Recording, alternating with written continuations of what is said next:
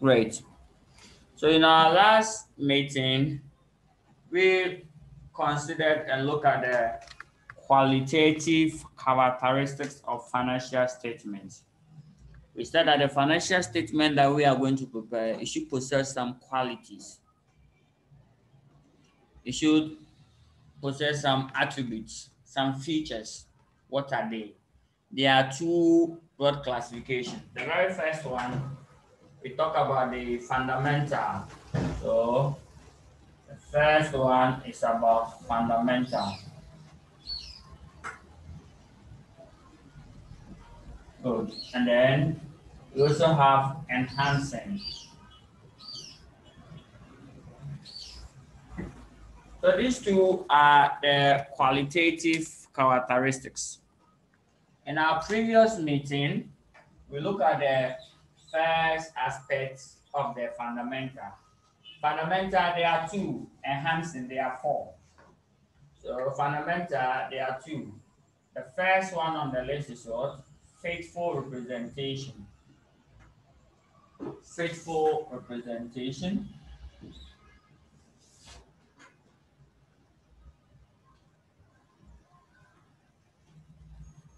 Number two is relevance.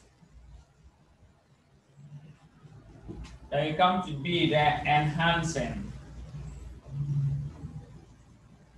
Enhancing to their four in number. Enhancing, they are four in number. So 1, 2, 3, 4. Good. First one is understandability. Understandability. Second one is all the ETET. Verifiability, right? The next one is comparability. All the ETET. Comparable.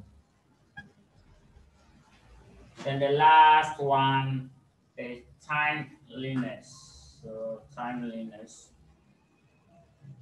So these are the qualitative characteristics of financial statements. The financial statement that you are preparing or you are going to prepare or you are presenting it to the users, it should possess all these attributes. This one is fundamental because they make the financial statement useful.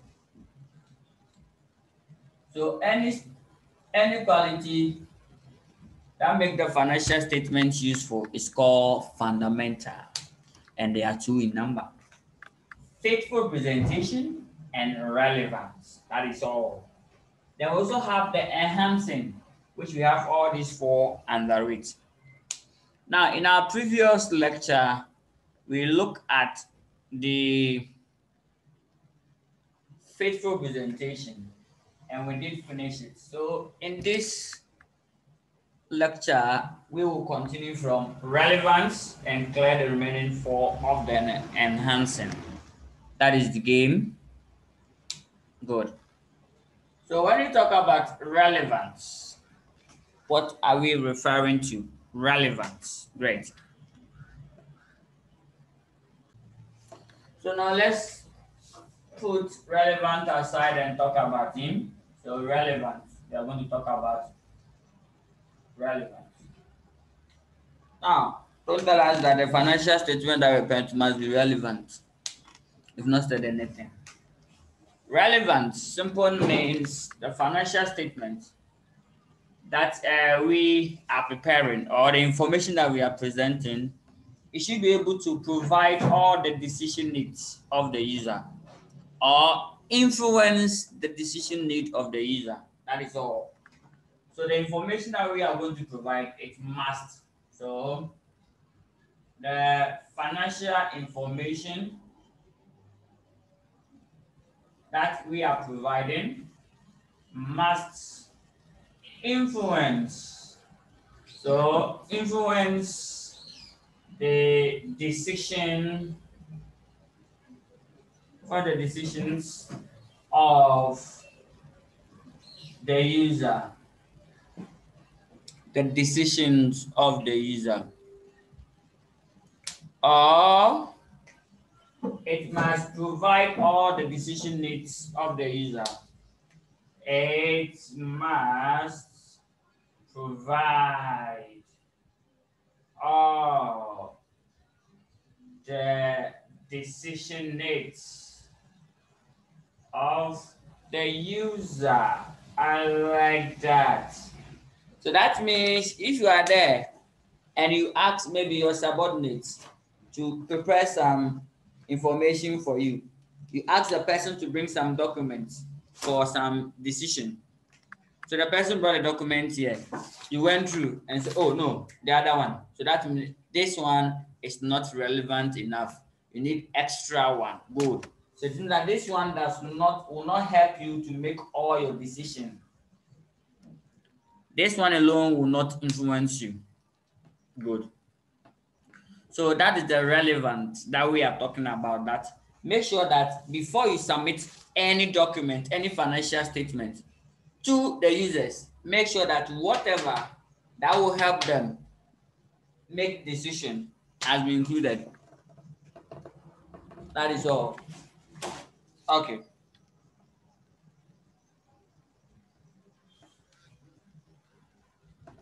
So basically, that is what we refer to as at what the relevance. Good.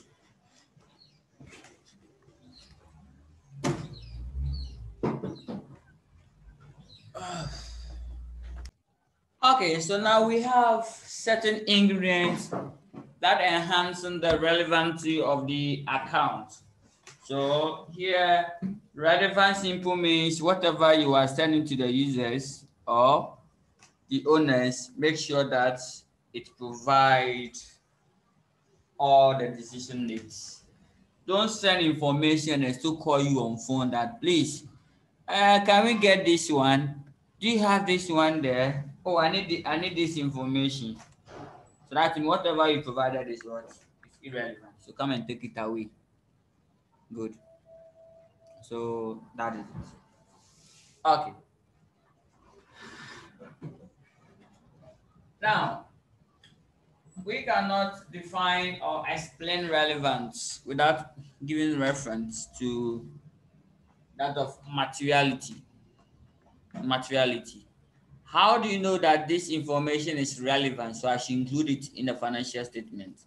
How do you know that this information the users need it to make their decision? How do you know that this information will affect or will influence the decision needs of the users? How do you know? You know this or you assess this based on the materiality level. So let's see, materiality is a term that we should understand it very well. So let me see if I can put it somewhere here. Materiality. Materiality.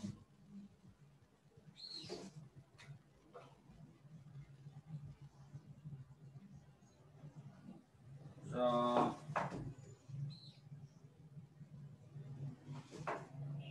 I'm right now. So materiality. Now before we explain or define materiality, let's see this. There's some team, and in that team, there's one particular person. When the person, let's take soccer team. If there's a particular person, when that person is on the field or among the team will perform very well. So when that person is what? Among, included. So included, the team that the team will perform very well. If that person too is omitted or excluded from the team, that day they will score them. They will not perform well.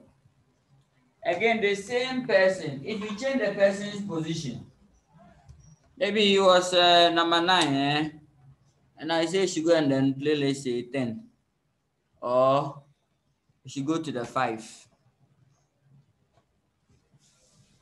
the center. No, or it normally moves from left to right. So if you ask him to move from right to left, you have distorted the guy's plan. So such a person is what? Material. So anytime you're going to play, make sure that people are on board, because the least mistake you do and you not bring them, users to make a different decision. Oh, they will score them, and true, they will score you. Now let's use this. Now let's come back to financial statement preparation. The financial statement that we have prepared, there are some particular information. When I include that information, the owners or the users will think differently. They will assume differently. Again, if I exclude it, they will also think different. The same information, though, if I bring it in, they will think different. If I exclude it too, they also make a different decision. Any assumption will be different.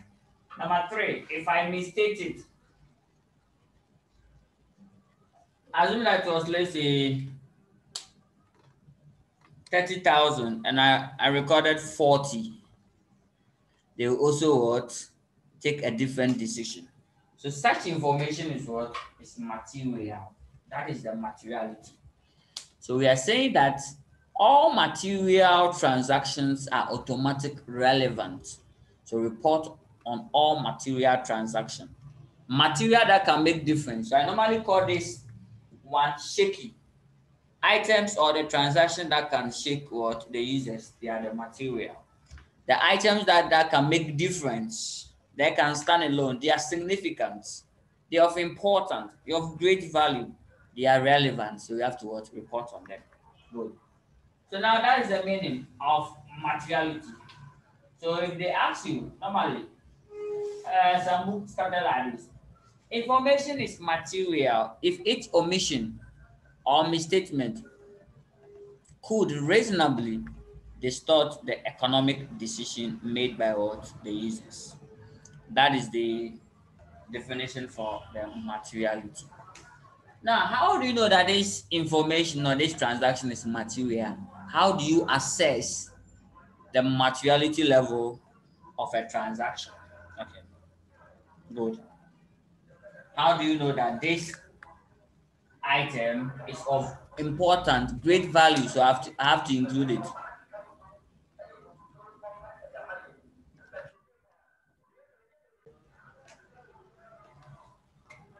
Now you can assess the materiality based on what? Nature or the size. So let's start with the size. We also call it quantum. That's the value, the size. So let's assume that a company where your annual sales revenue is around 4192 million US dollars. So this is your annual revenue, your sales revenue. Sales, your annual sales is 4,192 million US dollars. So if I should probably state it fully, that's 4.2 billion dollars. Okay. And there was someone the whole year, the person managed to pick away $1,000. Is it material? Is it of great importance? Will it make a difference if I include this 1,000 as a loss that somebody else taken away 1,000? Will it make a difference? If I exclude it, will it also make a difference? If I make it 2,000, make a difference. That is the materiality level. Now, if you check, this one is 4.2 billion. This one is $1,000. So preferably, this is what immaterial. Looking at the size, because if I should write this figure in full, it should look like this: 6 zeros, and the person just picked $1,000, just $1,000, like here. does not even have any impact on the amount. So such transactions what immaterial. So this 1,000 Ghana is what immaterial. Sorry, $1,000 is immaterial. Good. So that is it. Now, what if the person was a professional thief, qualified thief, professional, have over 15 years experience? So he managed to create a fictitious account within the company where every day 1,000 Ghana cedis is moved from the company's account to that fictitious account, calling it petty. So every day $1,000. So in a year, how much will it be? So a year, so total. If every day we have 365 days, so it will be 365,000 US dollars. This is material. $365,000 is what is material. So here we can say that, okay, for some of the transaction or this transaction individually is not material, but aggregate, putting everything together, it might be material. Okay, putting everything together might be material. That is why in audit, before you issue your audit opinion, you check that all the material errors that you discovered or all the errors that you discovered, those are immaterial. You sum them up and see whether they will be material.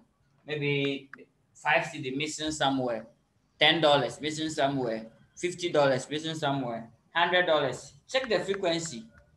If you have, let's say, about $2,550 missing, so multiply 2,500 by 50. So you realize that individual $50 might not be material, but putting together 2,500 times, so that one becomes material. Then we are done. Okay. Now the second type is this. Second type is nature. How the transaction took place can also be deemed or determine the maturity level of that transaction. How the transaction took place. How the transaction took place. The nature. Some of the transaction, they have automatic material rights due to their nature. So automatic, for instance, bad debt, mergers and acquisitions, such transactions are material by nature, not by the amount. So if, for instance, look at Airtel Tigo. When Airtel Tigo merger an acquisition, let's assume that Airtel spent, let's say, $5. Tigo also spent $7, and then now they merge. So now they are called 80 Airtel Tigo. Now $5 and $7, we are just assuming that they spend $5 and $7. Just an assumption. $5 and $7 is immaterial. But looking at the nature, they are combining business. Two different entities are coming. So this one is material. And it must be in the financial statement. I'll be get it. Good. Now, another example is like theft.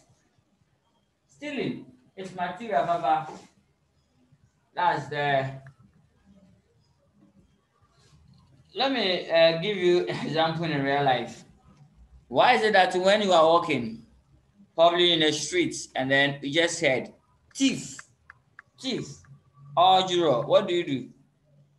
You turn back and go and meet the person. You didn't even ask how much the person picked, whether it was 50 pesos or 50 cents or 50 pence. You just rush to the person and go and meet the person. Why? Because the person have picking someone's phone or someone's item.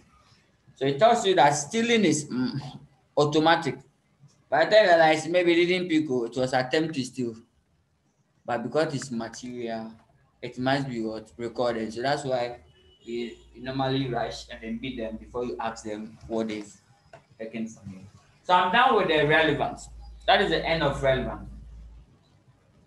So we say relevance, basically we are saying that make sure that you include all information that will help the user to make his decision. That's all. Now let's start with the enhancing. Enhancing qualitative characteristics. I'll start with the understandability. Understandability. So let's single understandability here.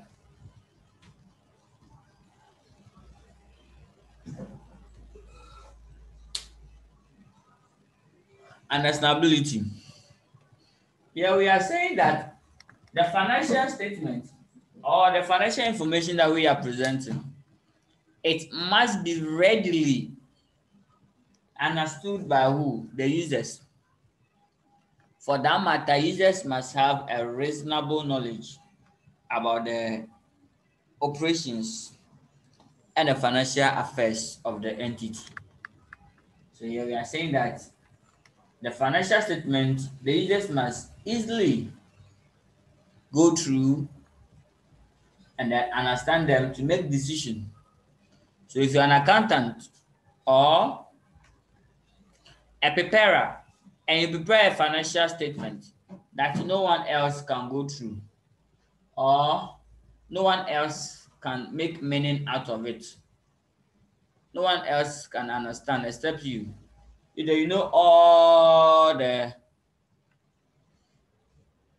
representations, like most of the figures, like if you use your alphabet that is familiar to you to represent them. So like administrative expense, make it A, distribution, make it D, sales is just S. It will be very easy for them to understand. Good. Now the issue is this.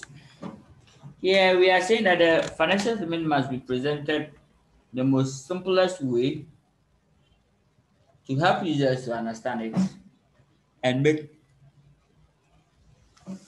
meaning out of it. Good. Now we have constraints that normally affect the understandability.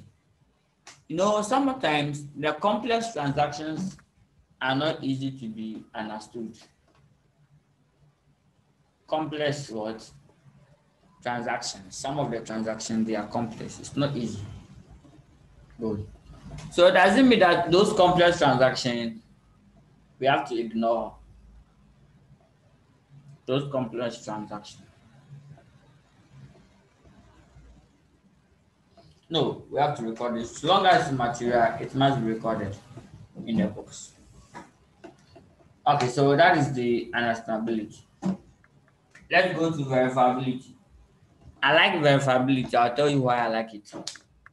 Verifiability simple means the financial information that we are preparing or presenting to the users, it must be easily be checked or authenticated by a third party, usually the auditors. So someone else should be able to go through without facing any key challenges.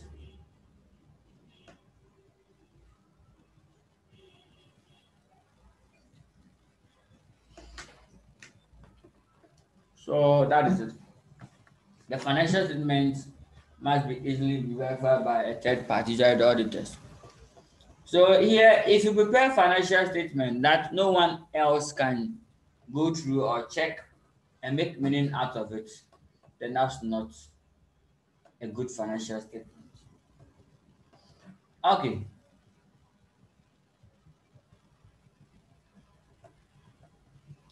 Now let me tell you why I like it. In exams, if you're writing a paper base, it means that your answers that you produce on your answer booklet, it must also be what?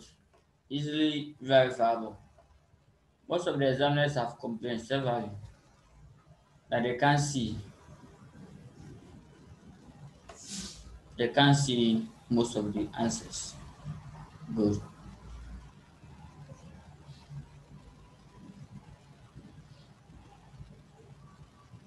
So verifiability means in exams too, the answers that you give to the examiner make sure that he can go through. Okay, so that's fine.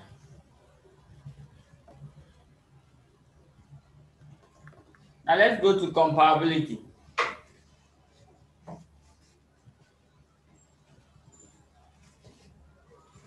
Comparability.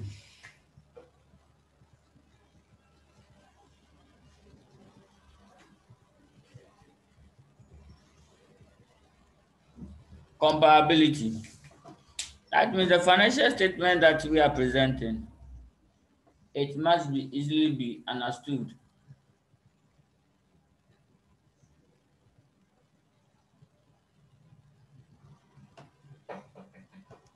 Good. So the financial statement must be easily compared to other entities' financial statement. Sorry. So if you present the financial information to the users, make sure that they can compare whatever you presented to them to the other financial statements to make meaning out of it. To make meaning out of it. Okay. So basically, now let's see. So that means any financial statement that you present to the users,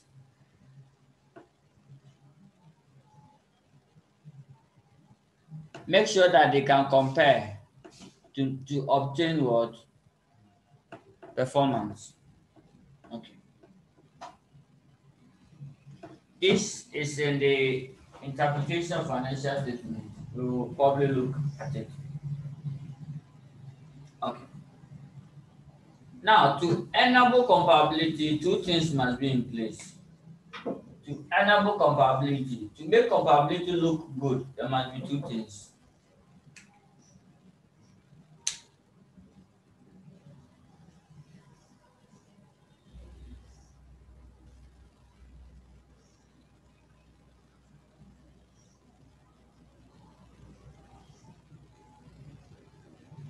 Okay, so let's see. To enable comparability, we say one, there must be a consistency or uniformity.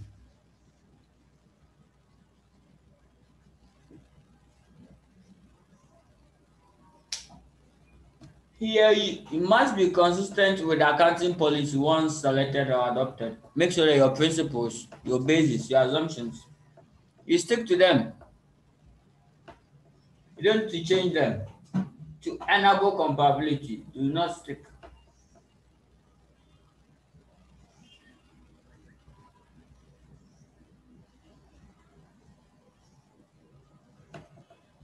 Then second, there must be disclosure. Disclosure.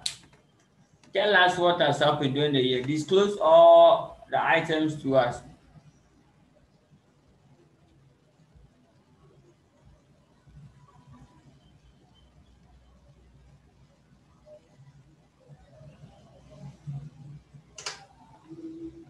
Now let's give example why we need the disclosure.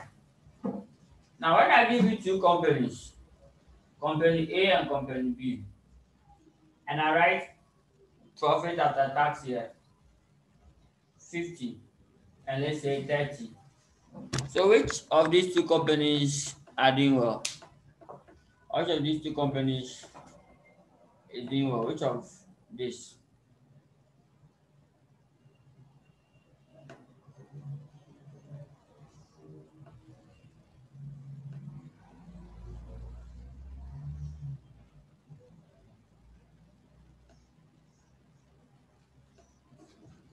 So here, if you look at the face, it will tell me that company B is not doing well, A is doing well.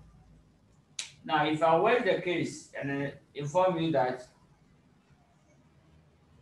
A entered into B entered into investment during the year and had invested all his proceeds or all his available investment in that project and hoping that exactly 6 months later that project will make a good profit.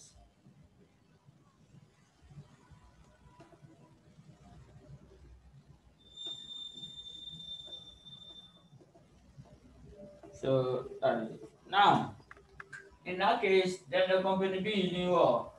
He has entered into investment, and then during the year, he used all the money for investment.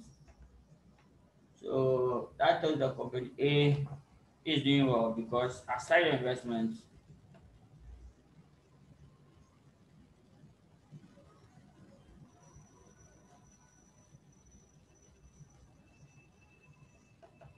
good.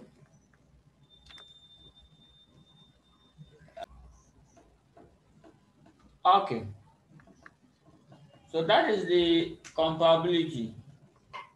Before you can do comparison well, make sure that there's consistency between the accounting policy. There's disclosure requirements. That's all.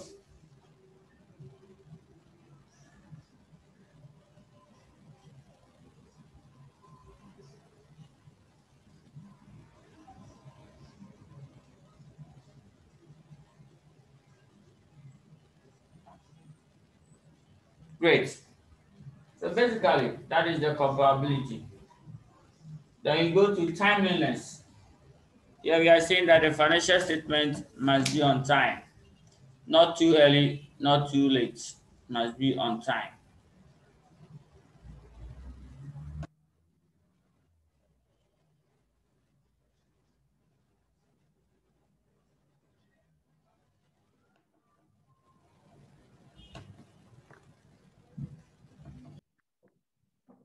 So we are now with the content number 3. Let's go to content number 4. Content number 4. Content number 4.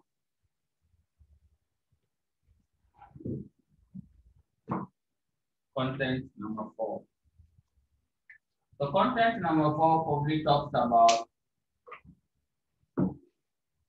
the elements of the financial statement. Elements of FX measure the elements of the financial statement. Now we are saying that what are the elements of the financial statement? This is different from the component of financial statement or the constituent of financial statement. These two terms are not the same. They are different. Elements of the financial statement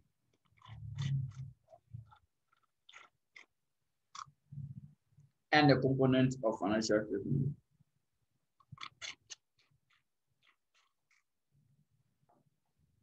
Element means what are the items that we will find on the financial statement. That's all. Here, the items that we have to report on are real. So we have to see real items. So tell the examiner that the items are real. So if I pick any financial statement, I will see what revenue. I will see what here is square because there are two. First one, I will see expenses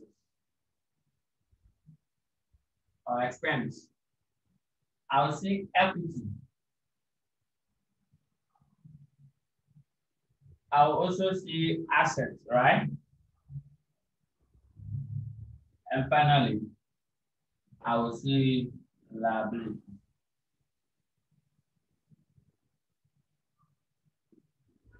Now I'll add the last one to it. That one, if I add it to the real, normally change the position. So gains and losses. Gains and losses. The total part. Gains and losses. So these are the elements of the financial statement. Elements of the financial statement. Elements of the financial statement. Please and please again, you should know the definition and the explanation of all these elements. That is all. That is all. You should know them. Some of them we will not ask you. Only one pair that we normally ask. So I'll scan through all of them, their definitions, and then their actual meaning, because in the financial reporting, we said it's about preparation and presentation of financial statements. So we are going to use this most often. We are going to talk about them. So you should know what they are so that we can freely use them. Now, when you talk about revenue, what is it? What is revenue? Revenue. Revenue is what? An income from an ordinary cost of business. That is the meaning of revenue.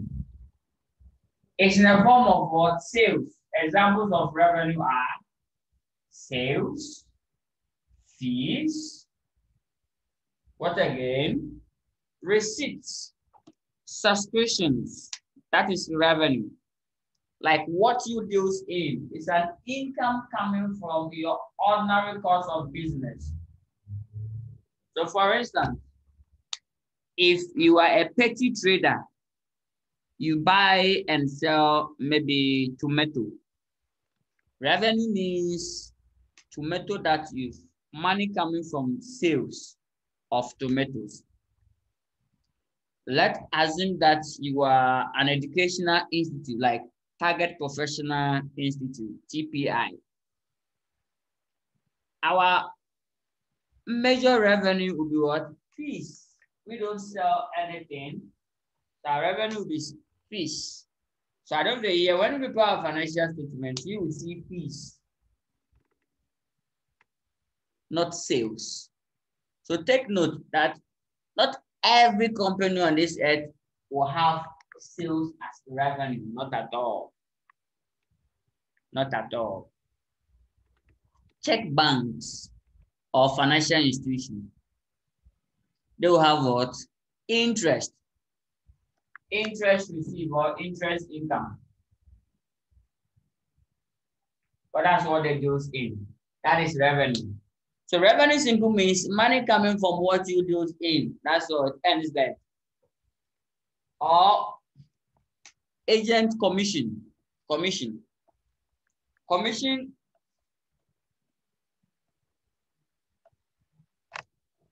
can be deemed as revenue. Why? If I've registered my business to be an agent of someone, sell goods on behalf of someone, that's my principal activity. That's what I do. So come on to revenue. So that is it. So revenues are just money coming in. What about income? Income simple means increase in assets as a result of what? Inflow, or in a form of inflow. Good. Now let's go to expenses. Expenses simple means decrease in assets as a result of what? Outflow or consumption of service. So expenses means decrease in what? Assets in the form of one, outflow, two,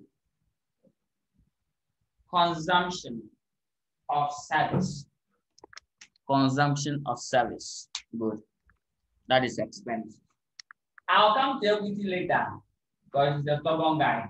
So we are done with what? Expenses. I'll come to equity. Don't put a salary there. Let's come to assets. For assets, you've gone through it, so you know the definition already. Asset, we are saying that is what? Economic resources owned and controlled by an entity from which future economic benefits is expected to flow to the entity, or that result in inflow of economic benefits. That's all. Liability, directly opposite. That is a present obligation arising from past events from which future government is expected to move out of the entity, or that will result towards an outflow of future economic benefits. Now let me go to equity. What equity? Before I define equity, what is the accounting equation? Asset is equal to equity plus what? Liability. Kindly make equity the subject for me.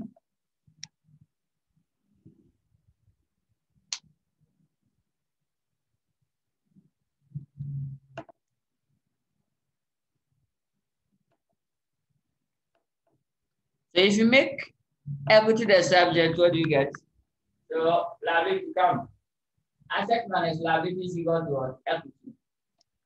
Great. Perfect. So equity is equal to asset minus what? Liability. Asset minus liability. So this guy came here and it was like that. So I can now write it well. That equity is equal to what? Asset minus liability. Okay. Now, if it's like this, now what is equity? Define equity for me. So anywhere the examiner asks you, now what is equity? Just asset minus liability. That is all. Equity, the definition is asset minus liability. So we said that equity is the residual interest after deducting all liabilities from all assets. That is all. So residual interest after deducting all liabilities from all assets. That is equity. So something that left. Residual interest. Residual means like leftover. It can be a chance. It can be something, whatever left. Let's give to the person. So equity is the leftover after we've taken all liabilities from our assets. That's the leftover. So that's equity.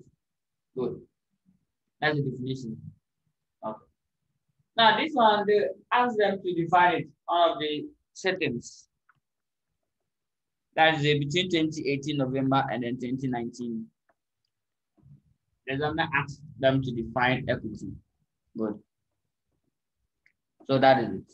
Now we are done. We are done with the definition and we know the elements, we know equity too. Now let's go to the next chapter or the next section. The next section talks about recognition of the element. Now, each of the elements have its own recognition and there are specific standards that provide recognition. So that one, I'll not touch it. I'll not talk about it. No, I'll not touch it at all. Why? Because there's a standard that provides specific recognition criteria. So when we reach there, I'll look at it. Good. Just that revenue have its own recognition. Recognition simple means I go to record that transaction in the books. That's the meaning of recognition. And in financial reporting, before that item will be recorded on a financial statement or be recorded in the financial statement or in the books of accounts, it must pass some test or it must meet certain conditions. So we call it recognition criteria or condition. That should be satisfied. All these items have conditions that must be there before you can record it. So those conditions are very important. So that when you pick each of every item, we'll look at it. However, equity does not have a recognition criteria. Everybody has, except what? Equity. So I remember one of the settings, we asked them, the question goes like this. Define equity and explain why there's no recognition criteria for equity. That was the question. So first, define equity and explain why there's no recognition criteria. That's all. So we have to define equity. Tell them that it's asset minus liability. So equity is nothing but asset minus liability. That's the first one. Second, why is it that equity, we don't have any recognition criteria? Why? Because equity is not on its own. Equity is not on its own. It takes its value from the changes in what? From the changes in asset and liability. So equity is not on its own.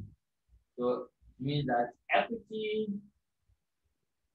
does not depends on its own, but it depends on what? Assets and liability. Equity depends on asset and liability. That is why we don't have recognition criteria. So it's like if it depends on someone, when that person moves, it will move. It's like you move with a school bus for a program.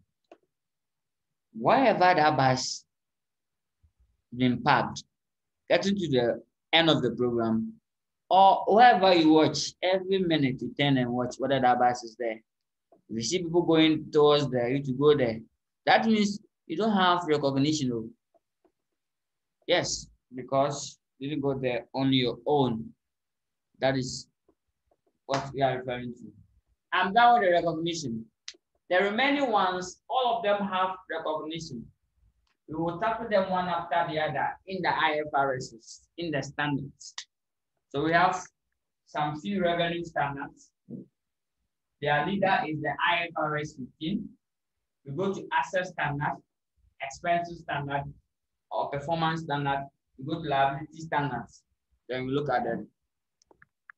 We are done. Let's go to the last but one item for us to finish the conceptual framework.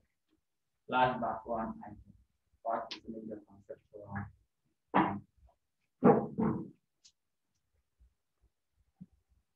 Okay. The last one is called measurement. Measurement. So measurement of the elements in the financial statement. Business of capital. Now, measurement simple means how do you obtain the value to be placed on the items in the financial statement. That is the meaning of measurement. Measurement means how do you arrive about the value. The word recognition. Recognition simple means are you going to report? Are you going to reflect it? Are you going to include? That's the meaning of what recognition. Measurement means now after you have satisfied the recognition criteria, oh yes, I will record it. Oh yes, that's satisfied the recognition for assets. Then at what value? That's the measurement. What value are you going to place on it? Oh, it must be at the cost of 5,000. Oh no, it must be at the end average of 3,000. That is the measurement. Okay. Now, the conceptual framework provides general measurement. We call it measurement after the initial measurement. The conceptual framework provides a general measurement, about 4 in number. So I write all of them here. They are 4 in number. Good. So I write all of them in there. Good. They are 4 in number. And if you pick each of them, you should know 1, how do you measure asset? 2, how do you measure liability? That is all. How do you measure assets? How do you measure liability? So let's look at them one after the other. So if I pick the first one, that's the historical cost. Historical cost. Historical cost. Now, under this type of measurements, as the name suggests, history, past, recorded figure. The assets, the transaction or asset must be recorded as what? The original cost, the amount incurred to acquire the asset. That is it. The amount incurred to acquire the asset. Good.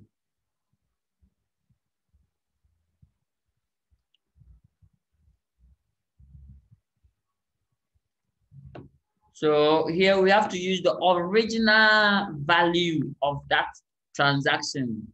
So always you have to state it as original value. So here, when we mention them, just know that asset, what is the value? Liability, what is the value? That's all. All the measurement bases, they tell us how we should measure asset and liability. That's a popular one.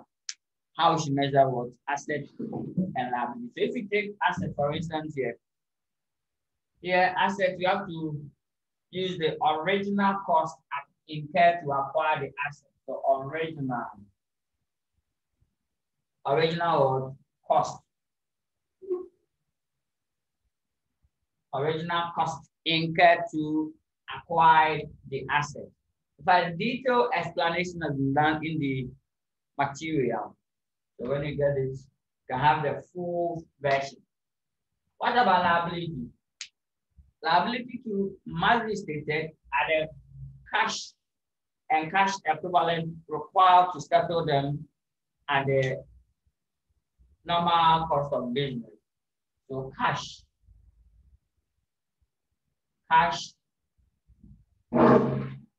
required to settle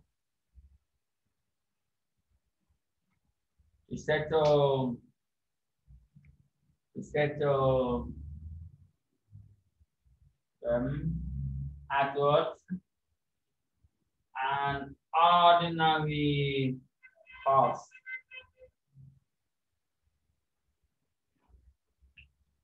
Good. Cash required to settle them as in an ordinary cost of what? Cost of business. That's all. So this, under this method, kindly use the original. Go back history, go back and go use the original figure. That is all. That is all what we are talking about here. We are done with the historical cost. With the historical cost, the current value is irrelevant. So here, when we are done, we'll look at some few illustrations. Okay. Now let's move on to the next measurement. We also have what we call current cost. There are 4 in number, it's not all of them. Current cost. So as the name suggests, current, today. The value today. Oh, use the value today. Don't use the historical value. No. So here we want the value. The asset or the liability must be stated at their current value. That is all. At their current value. Asset or the liability must be stated at their current value. Full stop. Must be stated at their current value. So as usual, the right asset, that's the explanation how they must be stated. Liability, how they must be stated. So asset must be stated at their current value. So asset must be that what? Current purchase price. Purchase price or fair value or the market value.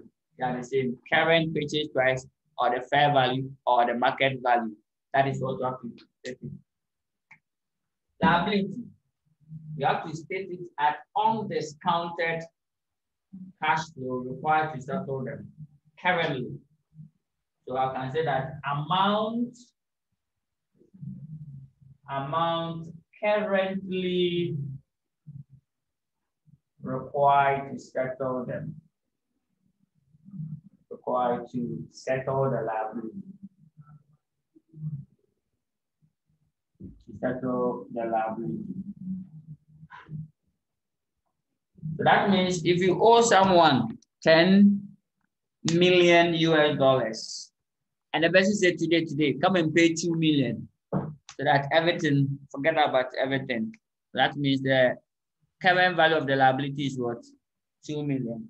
Or you owe somebody 10 million now, the liability, the value has increased currently up to 15 million. you have to state that what 15 million. That is it. So that is how we look at it. Now let's move on to the next one, the last part one. So add it. Current cost. Asset must be stated at their current purchase value or fair value or the market value. Now let's go to the third one. Third one will be, we call it net realizable value or settlement value. So realizable value, realizable or settlement value. Settlement value. As the name suggests, settlement value. As the name suggests, settlement value. As the name suggests, settlement value. Now, this one goes to asset. This is for asset. This one is for asset. This one is for liability. That's all. So tell the examiner that the liabilities must be stated at their settlement value. Amount required to settle them at the normal cost of business. Then realizable. Asset must be stated at the amount that we can realize from it when we sell. Realize means save when we sell the asset. That's all. So realizable goes to the asset, settlement goes to liability. So that's what we call it realizable or settlement value. Amount that we can generate if you sell the asset today. So if you have an asset that you bought it 20 years ago at the cost of 30, currently the market price or the fair value is at 25. But if you sell this asset today, you get only 20. So if you are using the realizable value, you state it at 20. If you are using historical cost, 30. If you are using current, 25. That's what we are talking about. The last one. The last one. There are only 4 measurement bases that we should know them. These ones are general, not specific. Good. The specific ones are in IFRS. We have the discounted cash flow techniques. Discounted cash flow technique.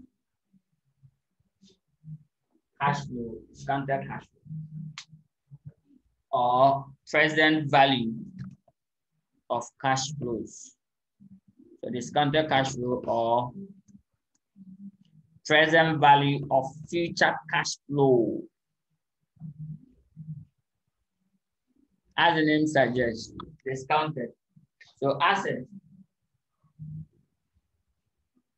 Here, the asset or liability must be stated at their present value. That's all.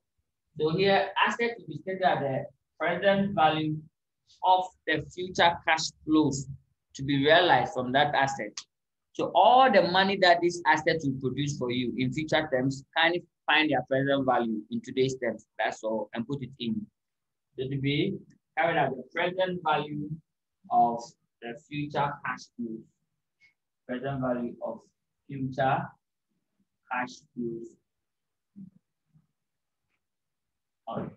So what about liability? The same thing. Present value of future cash outflow. So future cash outflow. This one is future cash inflow. So assets will get future cash inflow, liability with future cash outflow in that order. Okay, so cash inflow. So assets will be cash inflow, liability will be cash outflow. Okay. That is it. So that is the measurement basis. We are done with the measurement basis. Now let's look at the last section under the conceptual framework to end the conceptual framework and start with the regulatory framework. Good.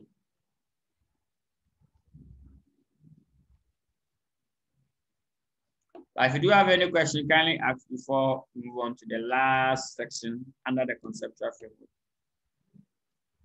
Now, having seen this conceptual framework, financial reporting simply means preparation and presentation of financial statements. It's just telling us the rules, the do's and the don'ts in financial reporting. So the first thing, we have to know the culture of financial reporting. So if you say you want to be a financial reporter, there are some rules that you have to adhere to. These are the rules. So you have to walk you through all the rules one after the other before we can go in and start the report. I believe if you want to be a presenter, not you go now, then you start presenting. No, you have to go to training, go for tutorials. Even afterwards, go for practice or practical training. The same thing applies to financial reporting. Before you can prepare the financial statement, go through some basic principles. And this is what we are doing. Now let's move on to the very last aspect. We call it the concept of capital maintenance. I like that. The concept of what? Capital maintenance. Concept of capital maintenance. It came in 2018 May for 6 solid months. I read the question. But what's the difference between two of the methods? Okay, so the concept of capital maintenance. So the concept of capital and capital maintenance. That's the topic.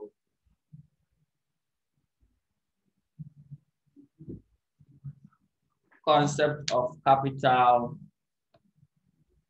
and capital maintenance. Concept of capital and capital maintenance. Now, the conceptual framework just gives a guidance on the capital that the entity wants to maintain. Now, the issue is this. It's so simple. We will tell, okay, tell us your capital so that we will tell you how to maintain it. That's all. Tell us, define your capital for us so that we will give you how you should maintain it. Good. That's why when you go to the hospital, the doctor will ask you, what's wrong with you? Oh, I was feeling some pain in me somewhere. What happened? Okay. So now you need this medicine. Go and buy it. Case closed. We are done. That is how the conceptual framework deal with capital. So we thought that when you come, tell us your capital. We will tell you how to maintain it. That is all. So the concept of capital and capital maintenance is all about defining your capital and how to maintain it, basically. So here, the conceptual framework defines the capital that the entity seeks to what? Define the capital that the entity seeks to maintain. Good. So the conceptual framework defines the capital that the entity seeks to maintain. Great. That is the game.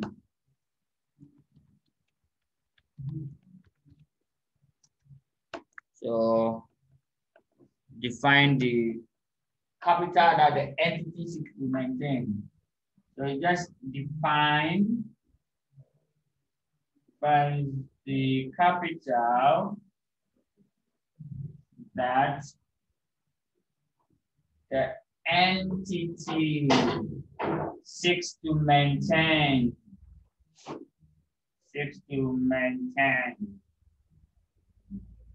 Good. And also provide a link between capital and profit. Wow. I like that. The link, the relationship between capital and profit. Who can tell us? So, relationship between what? capital and profit, what is their relationship? Are they in good terms or they are in bad terms? Good. So are they in good terms or they are in bad terms? Good. So tell us whether they are in good terms or they are in bad terms.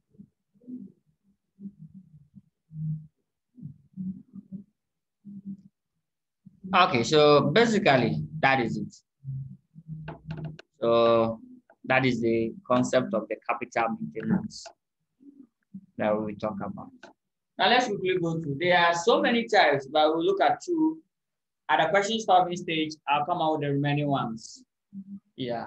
We've asked the same question long ago, around 2009, 2010, in the corporate reporting. Yes, the final level. So I'll pull all those questions and make them available to you. So let's go to the types of the capital maintenance that we have, the types of capital that we have, the types of capital that we have, or the types of the concept of the maintenance. What are the various concepts that we have? There are so many, but we'll talk about two. We have financial capital maintenance, number one. Financial, or I call it money. Oh yes, money, financial capital, money capital maintenance. I like this. I like this. Money capital maintenance. That is the first one that we have to explain. You should know everything about this. That is all. Good. Here, and profit is measured in terms of net asset. Increase in net worth asset, increase in the money. Your profit is measured in terms of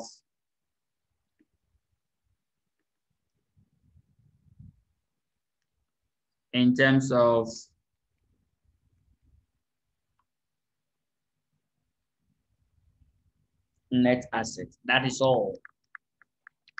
Don't forget that we said that the capital maintenance provide a link between capital and what profit.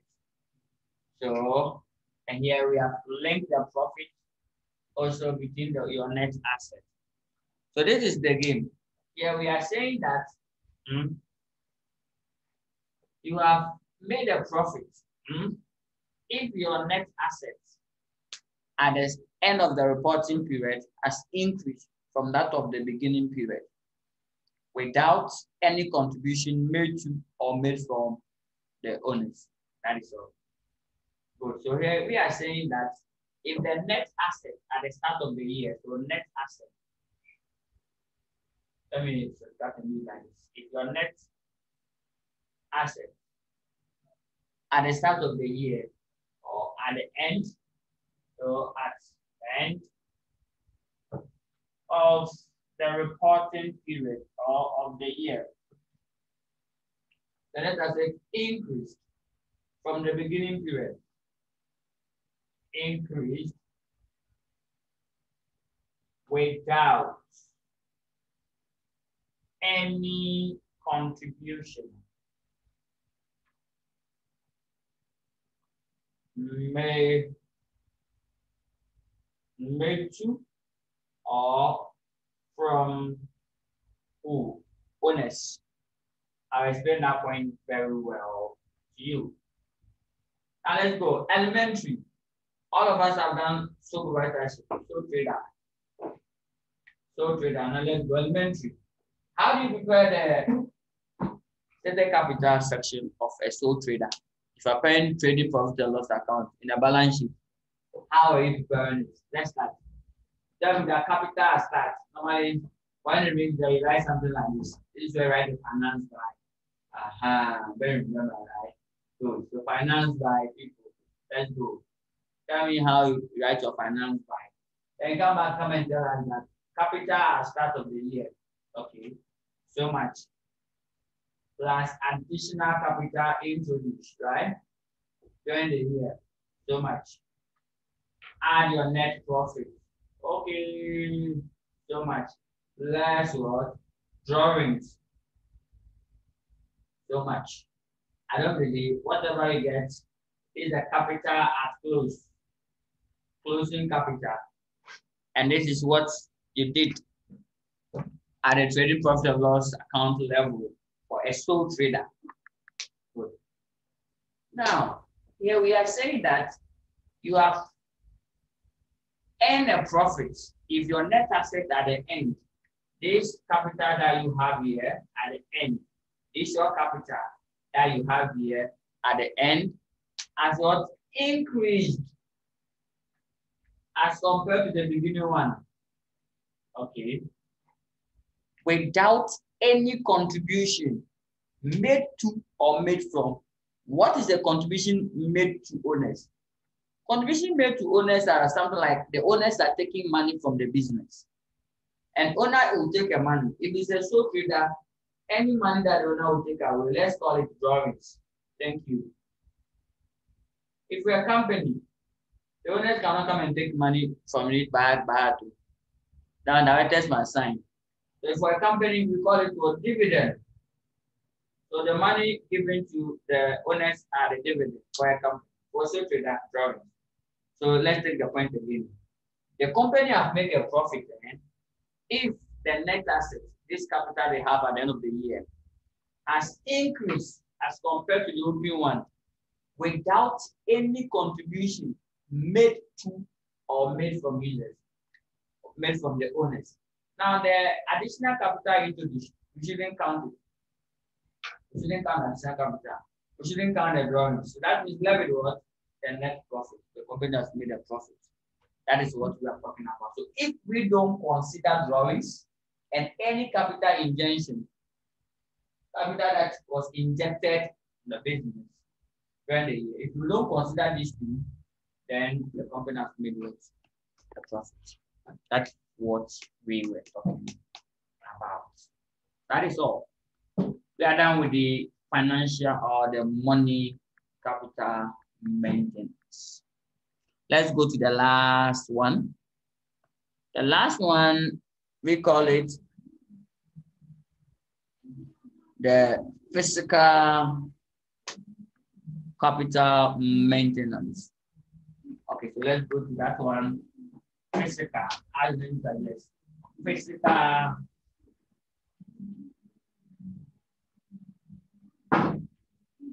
So I just have to write everything again. In fact, there are many. There are many. So the next one is what? Physical. Physical capital maintenance. Capital maintenance. Physical capital maintenance. As the name suggests, physical. I also call it what? Operating. That's physical or operating. So physical is called operating. So operating capital maintenance. So add a maintenance to it. Okay. So that is it. Here we are not going to consider money. No, we don't consider money. Okay, we consider your physical ability, your physical capacity, your physical capability, what you can do, not what you have. Not the money that you have, what you can do with your energy. That is all we are interested in. So here, profit is measured in terms of what? It's measured in terms of operating capacity operating what capacity. Yes. In terms of unit produce, in terms of unit productivity, the guy that can produce goods plenty, that guy will make profit. If that you know how to produce a lot, when it comes to productivity, you are the best. So that means you always get profit. That is type. That is what this type is asking us to do. So that is it. So under this, here, the profit is measured in terms of the operating capacity, which is the units, the output. The output. Good. So here too, we are going to start a sentence again by saying that, oh, if you make a profit, if the output or the operating capacity or the production capacity or the productivity at the end of the reporting period has increased from that of the beginning of the year without any contribution made to or made from the users or the owners. That is all. So that part must be in there. So down the same thing. It's the same point, just like here, you're just going to insert what operating capacity. On that note, we are done with that of the conceptual framework. So thank you very much for completing the conceptual framework. We've gone through all the sections. Great. Now we will look at for the regulatory framework. So I'll start the regulatory framework and see that if we can finish that one too. So that we say first topic cleared, then level the ethics, the ethical concept. With that of the ethics, as usual, I'll discuss them at that intervention stage or at the last meeting periods. Okay, so if you do have any question, kindly put them at the comment section. I'll pick it up and respond to them as soon as possible. If not, then let's continue the game. Let's go to the regulatory framework of financial report or regulatory framework of financial report. What we've done so far is the concept, conceptual, is the principles, is the culture, is the behavioral aspect, is the practice, is the assumption, is the phenomenon, is what? The practice, guidance, is the basis. That's what we shall look at it first. Now let's look at the rules and other regulations governing financial reporting. There's no rule governing financial reporting. Everybody can just stand up and prepare anything, put some three stuff together to represent anything. No, you can't do that. You cannot do that. You cannot do that. You can't just put anything together to represent what something. No, you can't do that. Not at all. So the financial reporting usually backed by what? Backed by some rules. We call it regulatory framework. Regulatory framework of ever financial reporting. What we did first is the conceptual framework. This talks about rules and regulations. That's all. Specific rules that are there to guide financial reporting. That is all. Specific rules. Okay, now let's start. When I start the regulatory framework, I'll ask this. What are the source of laws for financial reporting? Worldwide or country specific? Let's see. So source of what? Sources of laws and regulation.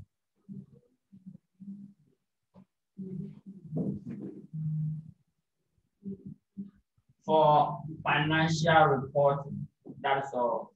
So global. So if you're in Ghana, just put in Ghana in here. So the country that you are coming from. So can also make it out of general global. Or UK, Canada, Nigeria, South Africa, and Sierra Leone. Can just put it there. So that's it. Okay. Now, the specific laws that shape financial reporting, they are one, the company's code. So the first one is what? The company's code or the company's act. Code. So the company's act. Good. The company's act. For instance, in Ghana, our company's act is what? At 2019, Act 992, for instance, in Ghana. Great. So this gives us the rules and regulation guiding the preparation and presentation of the financial statements. Great.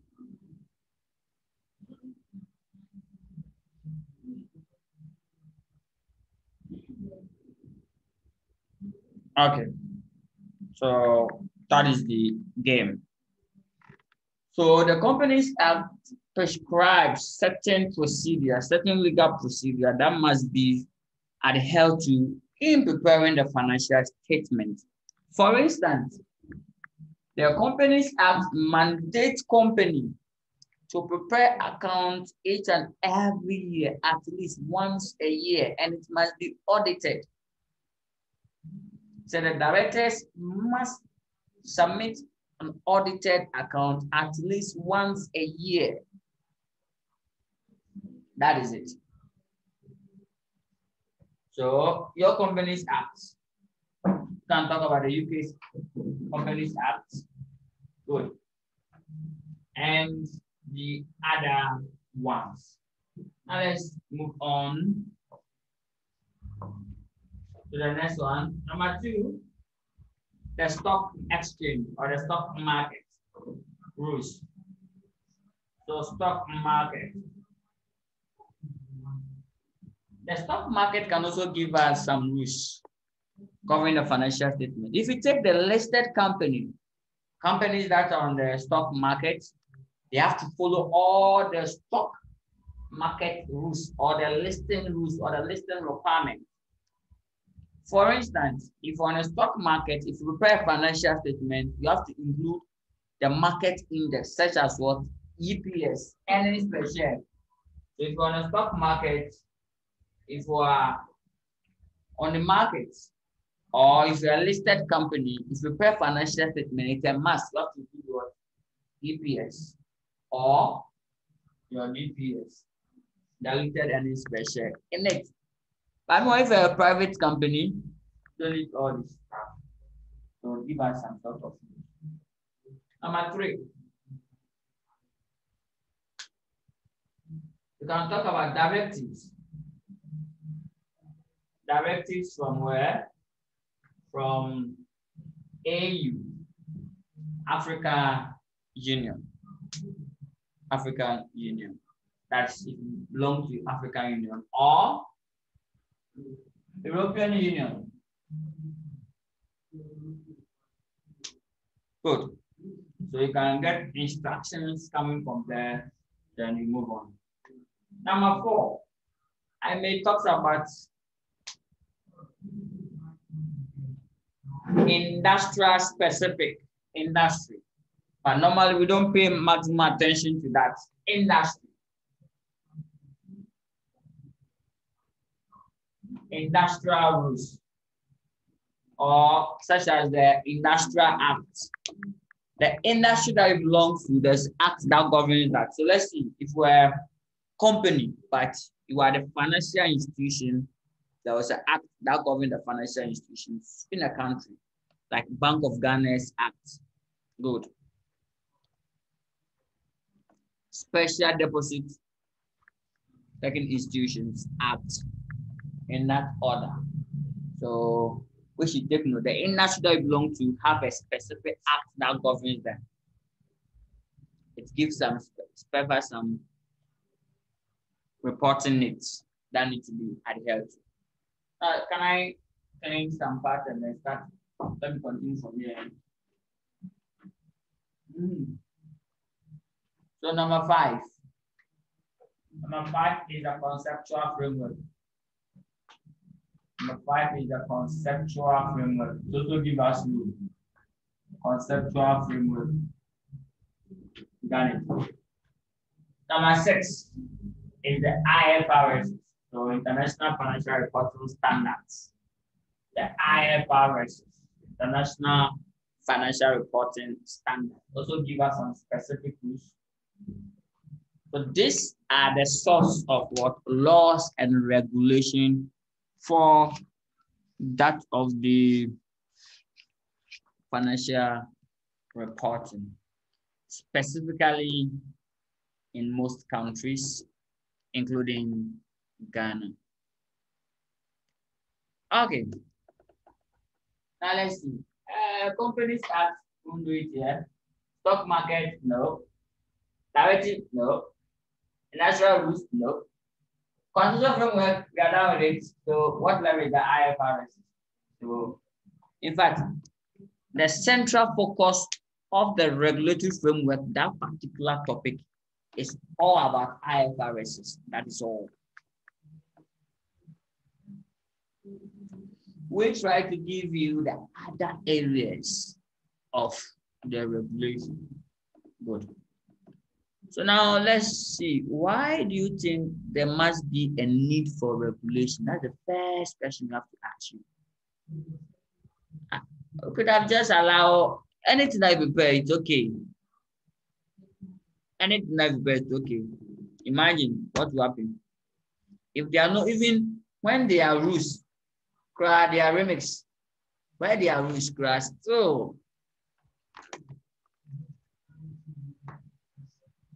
so imagine that there are no specific rules guiding financial reporting. They will just put anything together to represent something. Good. So here the need of regulatory framework is to protect the interest of the investors. To protect investors, that's all. To protect what? Who? Investors. Now, if a foreign investor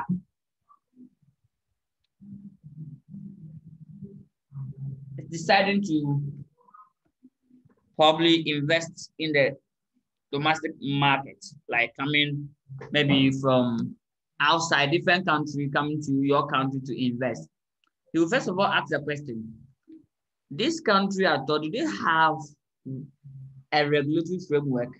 They have a laws that bind their financial reporting, or anybody can just put something together to represent something, right? So that the funds will not be utilized or used efficiently. Good.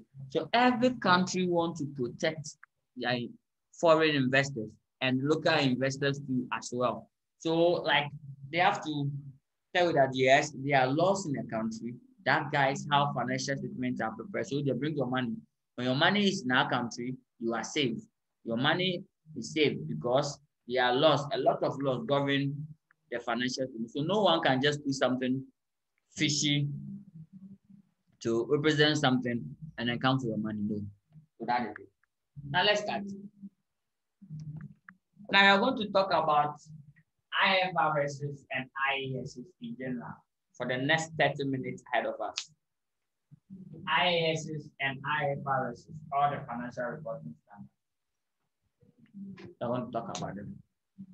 So the financial reporting standards, that ones are specific rules. These ones are specific. Specific, right? Specific treatment. What about the conceptual framework? That one gives us what? A general guidance. I like this term. General treatment. That is why the standard talks about one particular item at a time. That is why the standard does not talk about everything. But more constitution will talk about everything. General. Have you got a difference, right? Good. All the same, this one supersede the requirement of IFRS is supersede the requirement of what? The conceptual framework. IFRS is the boss. Conceptual framework for beneath this. Meanwhile, it was the conceptual framework that gave birth to what? IAS. Oh yes. This one we call it student outweigh the lecturer. Okay, so now let's go through who even set these standards, how they set it. It's important, and we are done for the game. Who set this, how they set it, what's the objective, and that's all. Then the important.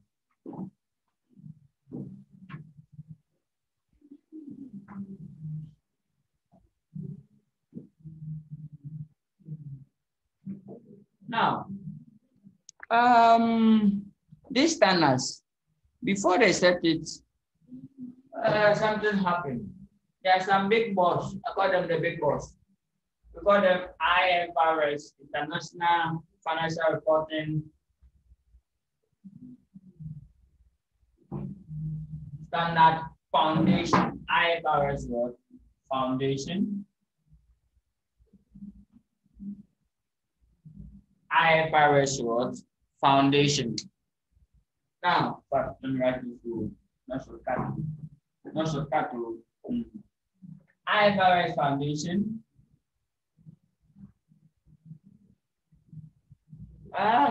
They're supposed to prepare the standard, the IFRSs. They're supposed to issue the standards. But so, can we set a board so that the board will prepare the standard on us, because we have a lot of responsibility to run. So can we have a team that will do it on our behalf? So something that you have to do good. Your work that you have to do, you got some team to do the work for you. You employ some team to do the work for you. So they employ some team. Here, we call them International Accounting Standard Board. So the IFRS Foundation got some board, form a board, so that this board will now do our work for us. So they form the board. Now what happened is this. One, they form the board, right? So they appoint members onto the board. They fund the board. They govern the board. And what? They oversee the activities of the board. So these are the specific functions of the IFRS Foundation, the big boss. I call them big boss. In fact, they also have their boss. Oh yes, everybody have boss. Yes, they have their boss. Their head is the monetary board. Monetary board. Good. They supervise IFRS Foundation. So everyone is boss. They also have their own by way of one branch. Although the head is the IFAC, the International Federation of Chartered or International Federation of Accountants, both.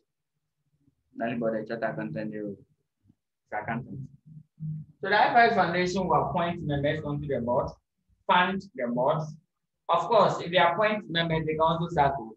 Just like here, the issue is everybody have duration. Your time of office. When I appoint you, you can have 4 years, 7 years, 6 years. When your time is expired, you leave the system. That is how it works. So not like they just manipulation and then take it. No, not at all. So when I appoint you, you have your time that will expire. You leave the system. Good. Fund, govern, oversee. Now, if someone do all these things for you, what do you do to the person in a form of return? If our parents pay our fees, give us food, give us protection, security, and pay the fees, we go to school, what do you think will happen? That's why when you post your results straight to daddy. Yes, so they have to post the report. You have to report back to your boss. So you pull a report here. Good. So reports.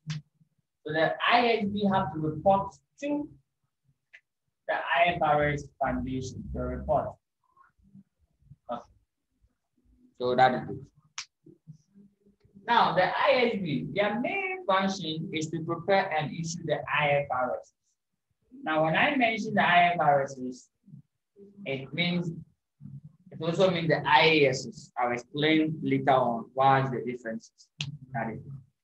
Now, the ISB currently, they are 13-member board. 13-member board.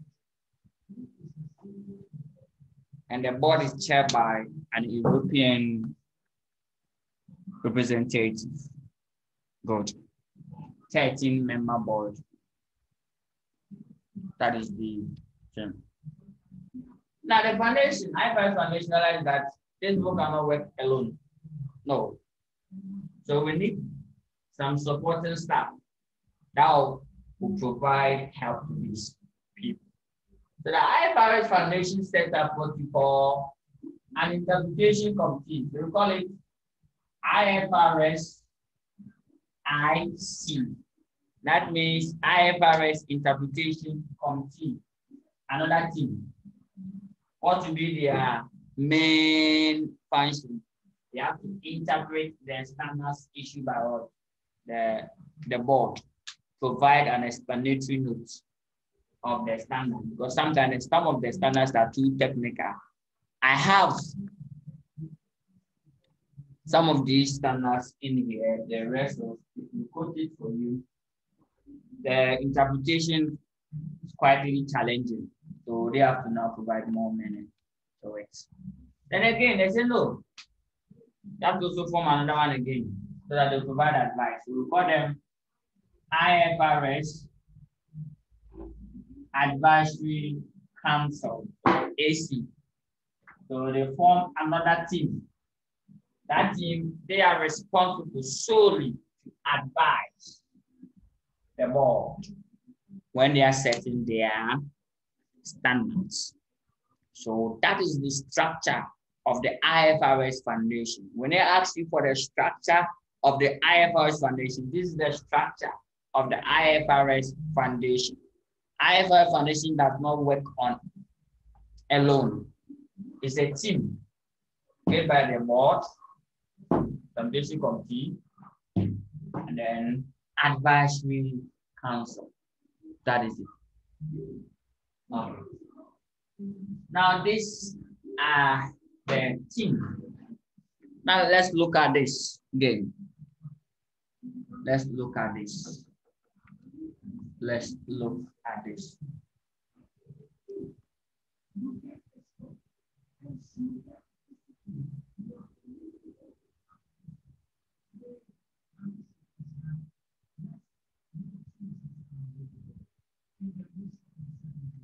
Okay, so now we've looked at the functions of all these people. It will provide an explanatory note, interpret the financial reporting standards, and provide more meanings to this, although the board has approved that. Yes. Advisory council, as usual, they have to provide some consultation service to the board. The board, they have to prepare and issue the IFRS. Now, even though all of them have a different role to play or duty or task, they have a common objective. Something that you're supposed to do, and you employ someone to do it for you, then your objective and that person's objective must be the same. You have common objectives. So that means these people, IFRS Foundation, and then the board, they have what? Common objectives. So what are the objectives? I write them down here. And the summary form. In the material, I have the full version of all the objectives. So to get a full picture, When you're going through the material, you get a full point in there. Over here, summary. Summary point, the key point in the objective. That is what I will present here for you. Okay. So let's look at the objective. So objective, let me write it in here. Number one. Objective number one. So the objective. For instance, let me give you a good objective. Have you seen your professional body? And then yourself and myself. All of us have a different role to play, but our objective are the same. To raise what? A professional accountant in the system. So my role is probably break the terms down for you to understand. And when your role is go and sit down, prepare and write the exams. And then the professional body, their role is get examination team, conduct it, and then award certificate. That is all. So have you seen our functions that we play? They are different, but objectives are the same. To train and to bring out qualified accountants. That is all. Okay, so the objective number one. This is the objective are the same. To produce high quality, globally acceptable financial reporting standard.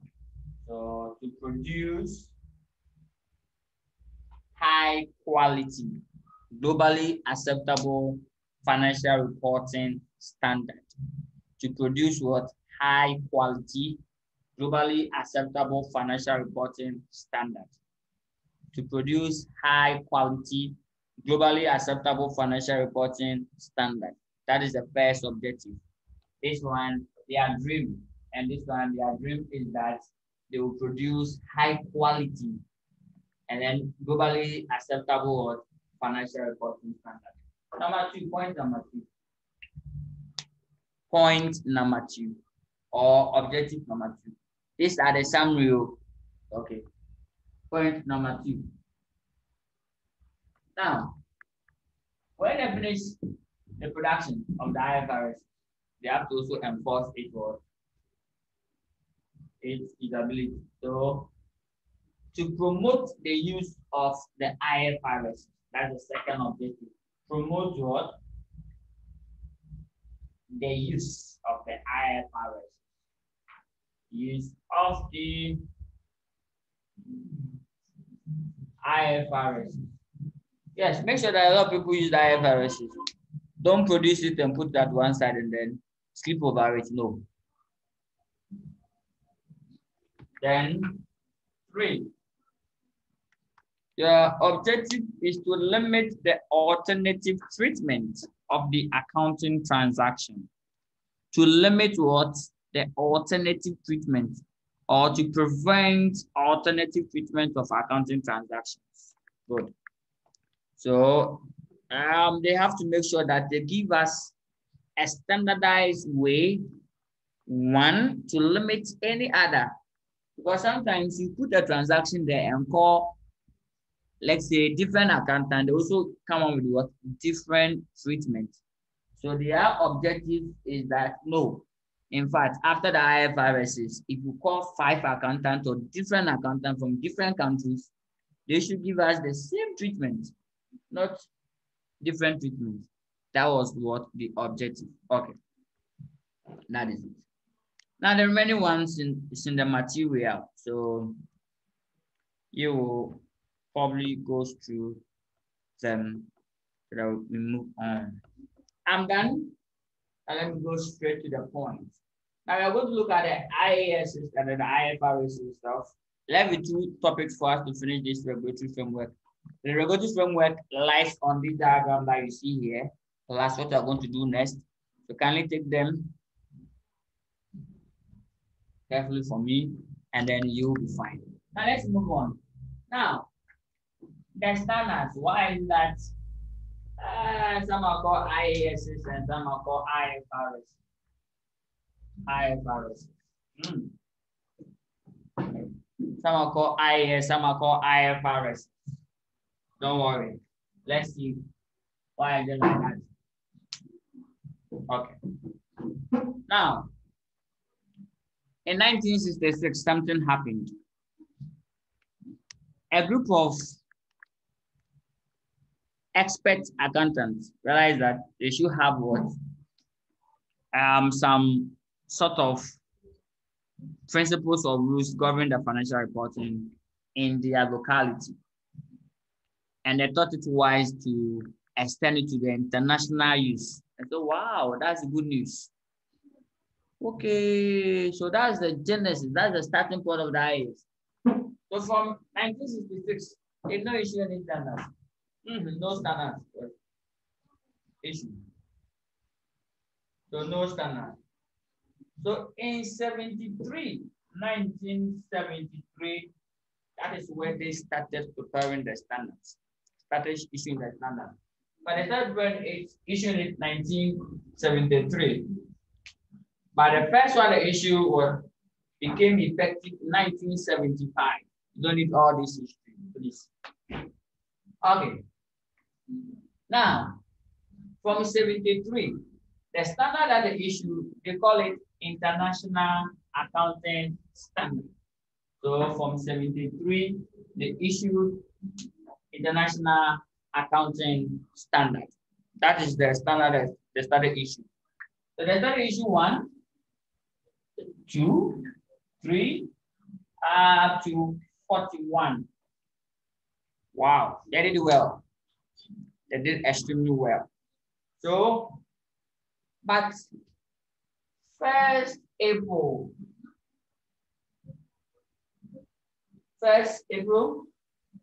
2001, something happened there. 1st April 2001, something happened. What happened in 1st April? They realized that some of the standard issued in 70s, 80s, and 90s were no longer applicable in real terms. They were outmoded. They were out of use. The requirement does not gives a realistic value. So it needs to be what? Amended, updated, revised. That was the agenda. Okay, so they started revising the outmoded ones. Some of them were canceled, some of them were updated. So when they cancel a standard like this, that oh no longer apply. Good. Great. So now, if they want to replace the outmoded ones or the out of use standards, then they will call it what? IFRS, International Financial Reporting Standards. So the financial reporting standards are standards that they prepare and issue after 2001, 1st April. Because you realize that some of the old standards or some of the standard issued previously were no longer applied. So, but why they don't call it IAS? They say financial reporting because at the inception of this program, we stated that accounting means record keeping and financial reporting means preparing financial statements. So this one sounds a bit matured or a bit like well explanatory. Financial reporting, like bit well than accounting. Accounting is low, FR is a bit higher than accounting. That's when they go in for it. So they started issue IFRS 1, 2. Currently, we have IFRS 16 in issue. They are down 17. Very soon, they'll publish it and we start using it. Okay, that is it. So in short, IFRSs are what? Standard that they issue after 2001. Some of them were issued to replace old standards. Some of them too were issued on their own. Good. And then the IASs are the first set of the standard they issue Very soon, all the IAS, they will cancel them and they're replaced by IFRSs. That is why the IAS are not in order. Some of them have been deleted or cancelled. The IFRSs is in order from 1 up to 16. Good. So that is it. Okay. Now let's continue the game. So that's the few differences. So after 2001, take note that even though they started 73, the first standard was issued in 75. Yes, in 2001, the first one was issued in 2003. IFRS 1 was issued in 2003. In that order. So, read all this history. No. Yes, I'm not asking. Okay, so now let's look at the advantages of international harmonization and then the advantages of the standard itself. I'll do that one as a trial work. The advantages of the IFRS itself and then the advantages of the international harmonization. Here we are saying that the standards must be harmonized all over the world. So that means every country to be a good grounds, they must adopt the IFRS. So the question is, if every country adopts the IFRS, what will be the good news? What will be the advantage if this standard been harmonized? Okay, so that means the good news will be, so we call it advantages of international harmonization. Don't write advantages of international harmonization of the IFRS. If the IFRS is being harmonized or used all over the world, what will be the importance? What will be the advantage that we can, the benefit that we can derive? Number one, I'll cut it short. It will improve comparability. So, improves comparability. So, it improves comparability. So, improves comparability.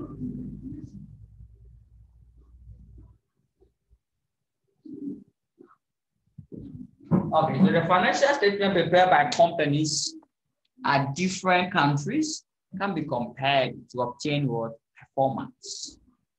Good. Two, we can also state that for transfer of staff, transfer of what? Of staff, accounting staff. Good. An accountant in South Africa can also be an accountant of Sierra Leone, also be an accountant of UK, because the standard of reporting is the same. If we use IFRS in these countries, you can just remove it. Look at the audit firms, how they move their audit partners from one country to the other. Good. Now, currently, we have over 100 countries using IFRS. Over 100 countries using the IFRS. That is the good news. Okay. Now let's. Point number 3, easy access of finance. Easy access of what? Finance. Access of finance. Number 4. Now, easy access of finance simple means if we adopt IFRS. If we're going for finance, it will not be too difficult because you are using the international system to prepare your accounts. So basically, any international financial institution will be ready to advance or finance or provide the needed support that you need. That is the good news. Good. Then for multinational companies too, for expansion.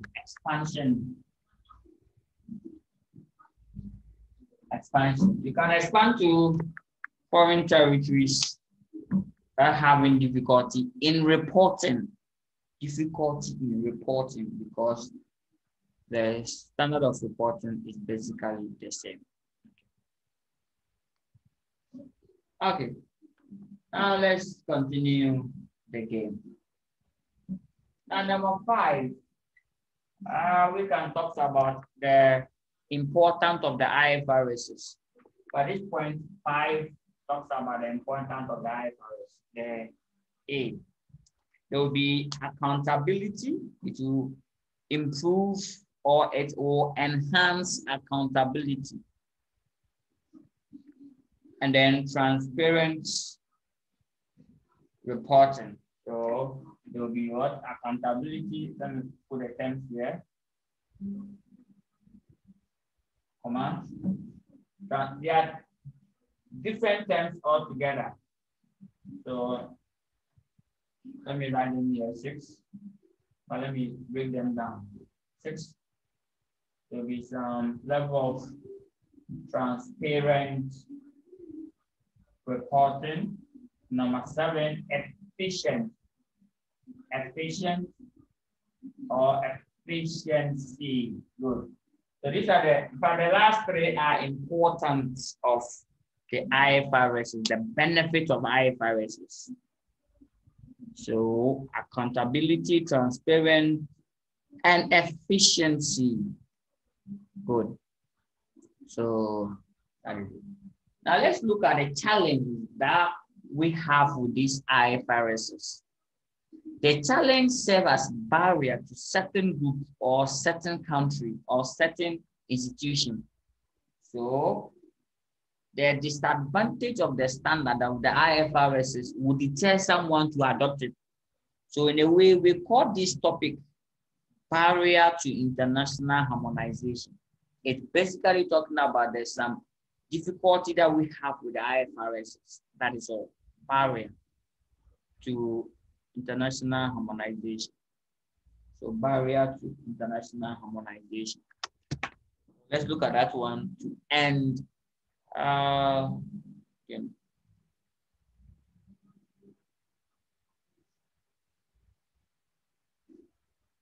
Barrier to international harmonization. Barrier to international harmonization.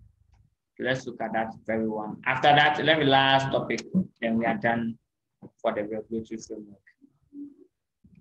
So we are saying that the standard comes with some little challenge.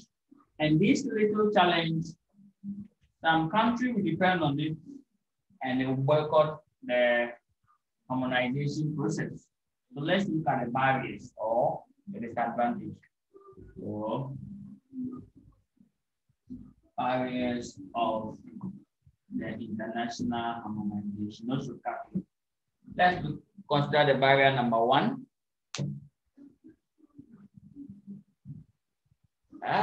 Here to talk about different legal systems. Different legal system. Good. That's the first barrier. No countries have different legal systems. So if their legal system does not support the IFRSs or contradicts with the IFRSs, they will not adopt the IFRSs. We say that this IFRS may contradict your local laws, your legal system. For instance, currently in Ghana, the IFRS 10 conflict with our company's code, a part. There's a section stated in IFRS which contradicts what the company's code is also saying. So if you have a lot of contradictions, will you adopt the IFRS? No. Because you suffered before you go to legal system. Taking company like countries like UK, for instance, UK uses what we call the principle-based approach. Principle-based approach. US also uses what? The rule-based approach. So these systems are not the same. But the IFRS also uses the principle-based approach. IFRS is about principles, which support the UK system and also support the Ghana system. Ghana will also use what? The principle-based approach. But US use the rule-based approach. So, which might not be compatible with it. So that so different legal systems. And then two, different culture.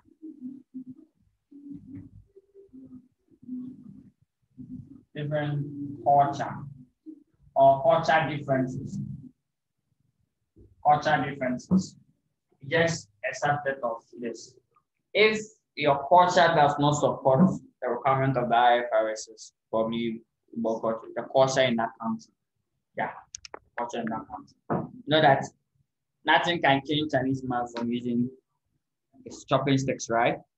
Even though they made the golden spoons to be disposed of or to be sold to the African markets and other European markets, but they still prefer their chopping sticks.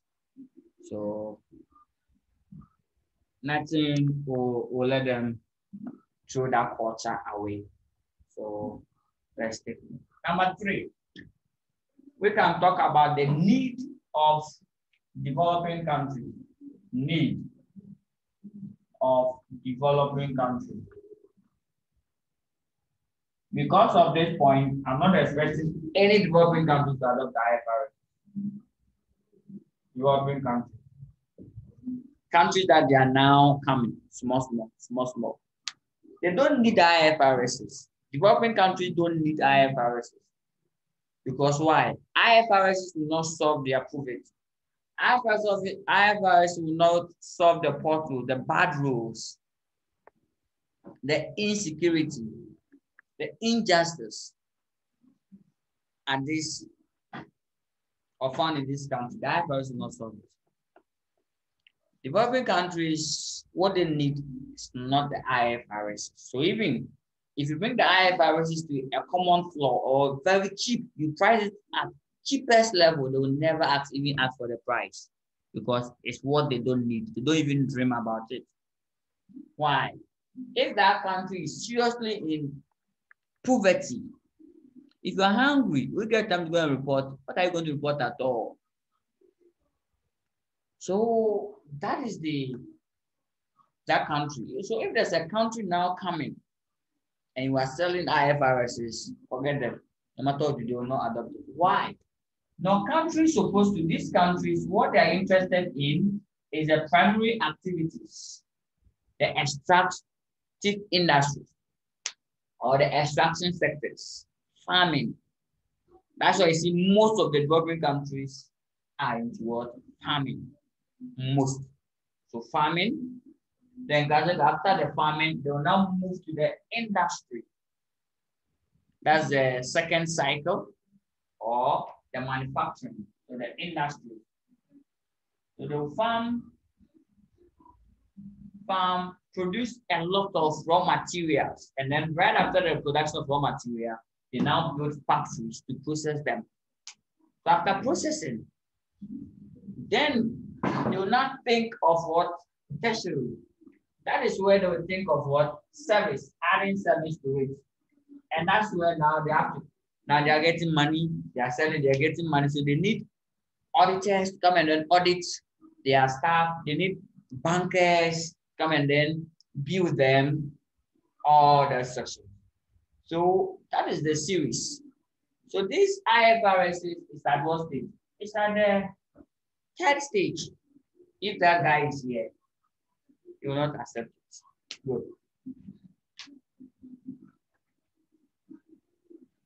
Now, point number 4 talks about I'll talk about nationalism.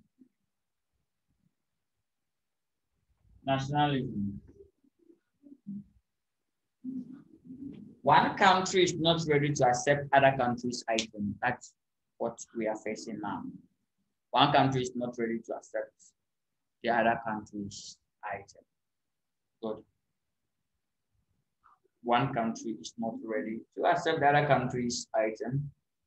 So US, for instance, US have not adopted the IFRSs. Probably an assumption that probably is coming from where? UK. You got to say no. This IFRSs, it's developed by non-governmental organization. That is the board. The IFAC is just its memberships about countries, not just one country forming it. US also thought, okay, well, it was originated from there, so probably the root is coming there, and even pick the governance structure of that country. So basically, that is it. So as a result of that, you know what's going on? A team was sent to analyze the US, their standard, we call it US GAAP, analyze the US reporting standard, that's the US GAAP, to know the difference between the US GAAP and the IFRS. So that when they report back the differences, you will delete all those differences from the IFRS. So automatically, there will not be any difference between IFRS and US GAAP. So that now we'll use one reporting standard. So that is the plan or the agenda now.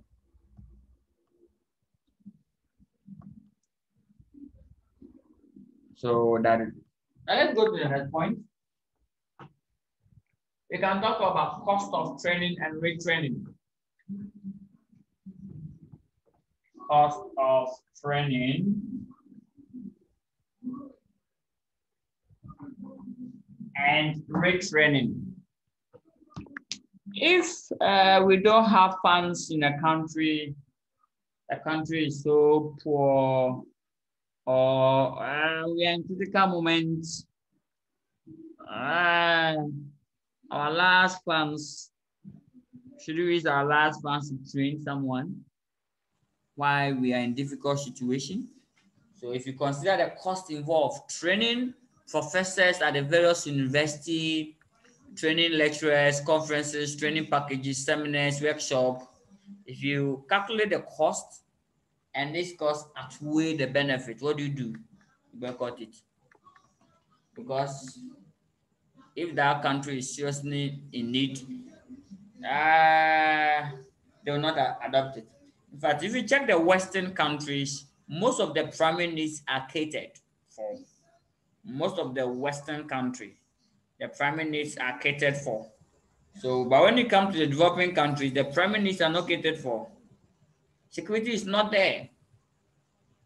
The food, shelter are not there, are not so common as compared to the Western world, where these ones are so common. Basic is basic.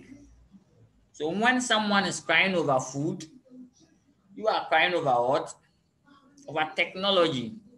So until the person eats satisfied before the person now think about technology, you are done eating and then now thinking about technology. So look at the difference. So like the level is not the same. Good.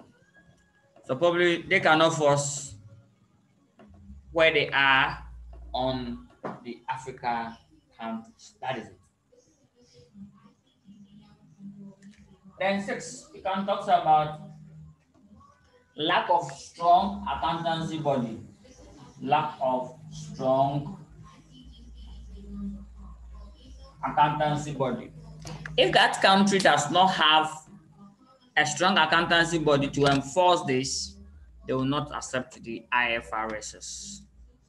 Yeah, so that's the barriers. Okay.